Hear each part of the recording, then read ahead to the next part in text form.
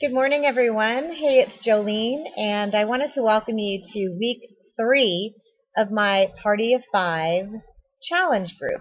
Now, some of you may be watching this, and you may be saying, but I'm not in your Party of 5, and I know that. And this is really a shout out to those 5 women who did accept to be involved in a very consistent and committed accountability group, and a chance for them to see on my face how proud I am of them, and for them to turn around and share their testimony with you guys, because these are the 5 people who decided and made a conscious and active choice to choose a 90-day fitness program, to choose 90 days of nutritional support using Shakeology, and to choose 90 days of mental and emotional and social support through accountability on our private Facebook page.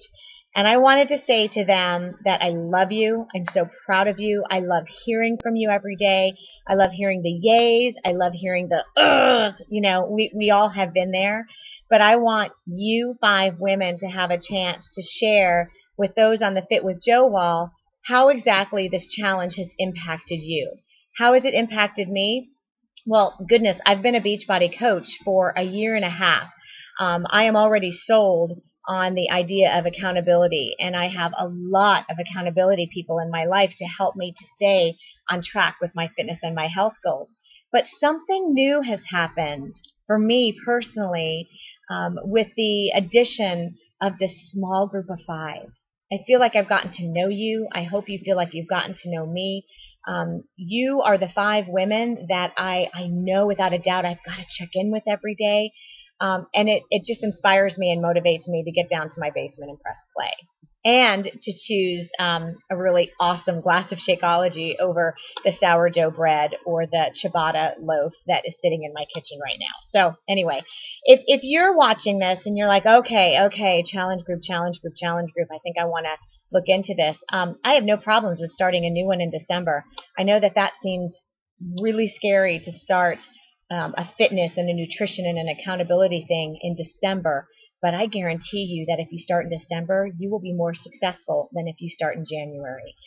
The whole New Year resolution thing, especially when it comes down to fitness goals, you know, I personally believe that it's a saboteur. Is that how you say it? It's sabotage, basically.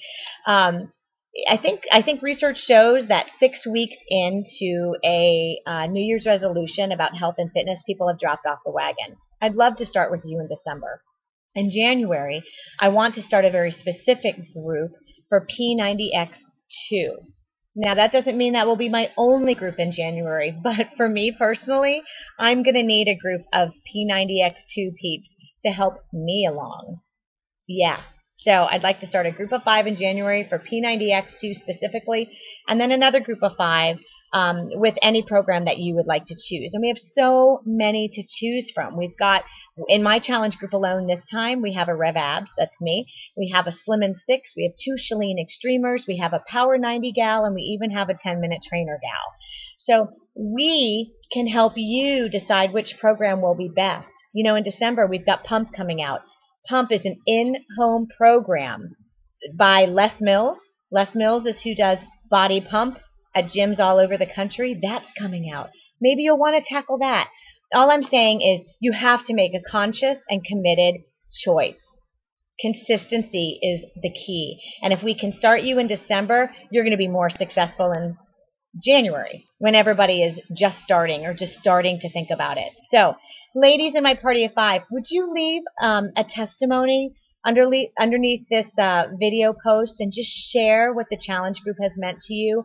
If you'd like to share some of your successes, you're welcome to do that as well. But what I'm seeing as success is that you guys are feeling better. I can tell it just by how you're sharing about your day. You're feeling better and you're developing a consistent habit in your life. And the numbers will follow. And I know that we've had some change in numbers, good numbers going down.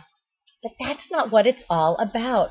There's so much more. And if we could just round out that idea that fitness has to be about weight loss, we would be more successful, because it's not just about weight loss. It's about changing your head. It's about changing how you feel, along with changing some of those physical stats. So ladies, please share your testimony. And then those of you out there who are feeling that nudge, you're like, what? I got to do something. I got to do something. I want to talk to you about making a party of 5 a part of your group as well. I think, as Carl Deichler, our CEO, put it, instead of having a Happy New Year's Day, how about having a Happy New Rear Day?